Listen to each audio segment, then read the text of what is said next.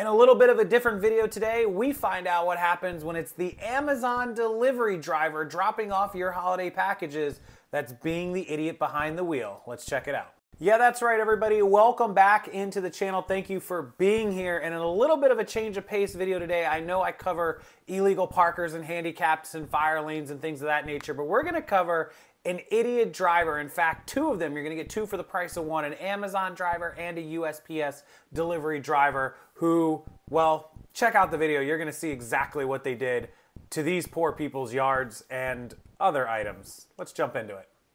So this is the time of year where lots of packages get sent out. The Postal Service claims that last year they processed more than 11.5 billion mail pieces and packages during the holiday season, and claims that this season they're ready to deliver. So whatever a driver's got in store for you, whether it's a meal kit, the wrong shoe, or what Santa and your parents think you truly deserve, let's hope it doesn't get dropped off by this Amazon driver. I was like shocked, I was stunned, I was speechless.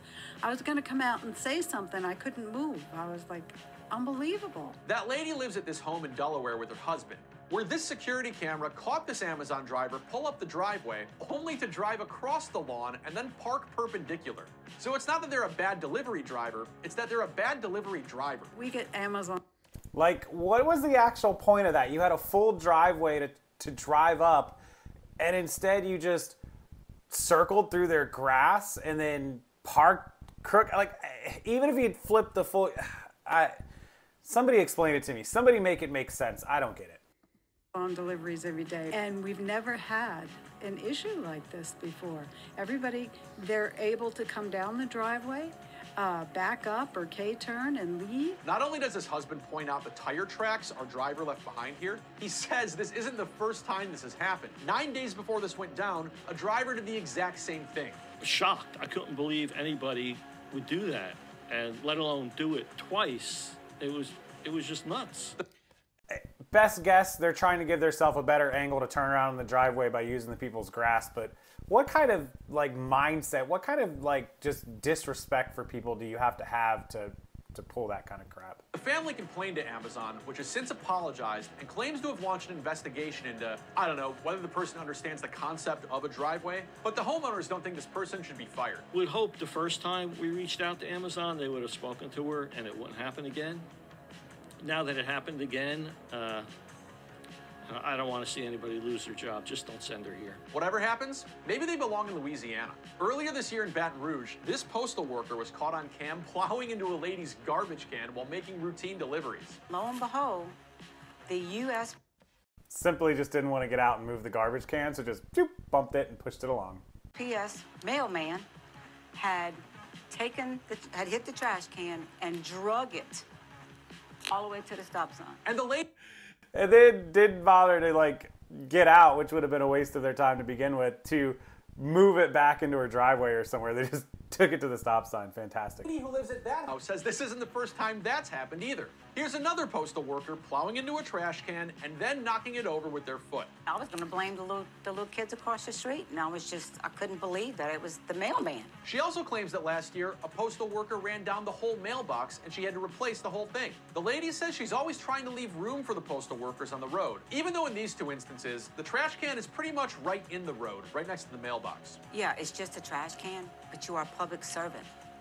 That should not have happened. Well, it is worth noting, however, that, yeah, it's just a trash can.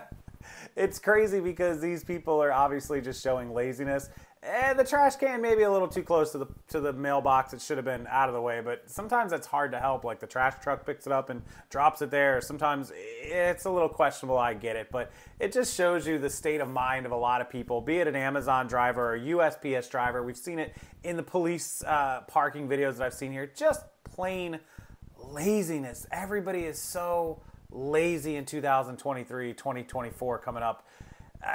Maybe you guys can make it make sense for me better, but I'm going to throw, if I see some of this stuff, I can't help it. I'm going to throw some of these videos up because even though they're not illegally parked, they're still just idiot drivers doing idiot things, and it's hilarious to sit there and watch. And don't they know that everybody has cameras, security cameras? I have a doorbell camera, and I have 2 cameras pointed out the front of my house and 2 cameras pointed out the back of my house, and internal cameras. I see everything, and pretty much every one of my neighbors has cameras at their front doorbell And if they don't have the doorbell, they have another camera or they have both. So you can't come up and down my street without somebody capturing everything on camera.